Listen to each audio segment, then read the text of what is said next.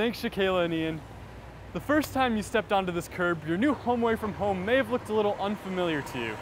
But we're going to show you all around Emerson's campus. And today, we'll take you to some places that you'll get to know really well during orientation week.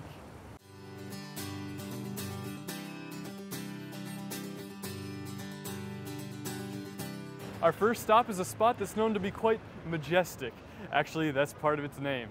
Here at the Cutler Majestic Theater, you'll be attending various orientation events throughout the week, such as the Welcome to Emerson show, the legendary Date Doctor, and of course the President's Welcome. But this isn't the only theater you'll be experiencing this week. Just across the street is the Bill Bordy Theater and Auditorium located inside the Union Bank building. The Bill Bordy serves the Emerson community not only as a meeting place and a screening room, but your welcome center for orientation week. This is where you'll pick up your packets for the upcoming week's events and is also home to the job fair, where you can find on-campus employment that will help pay for those late-night New York pizza runs.